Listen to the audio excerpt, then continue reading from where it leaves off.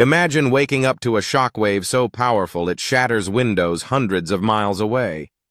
On June 30th, 1908, a remote stretch of Siberian forest was rocked by an explosion unlike anything witnessed before. Trees were flattened across 2,000 square kilometers, yet no impact crater was found. Eyewitnesses described a sky split by a blazing blue light, followed by a series of thunderous booms that echoed for miles. The event was so intense that people as far as Europe reported glowing skies at night for several days afterward.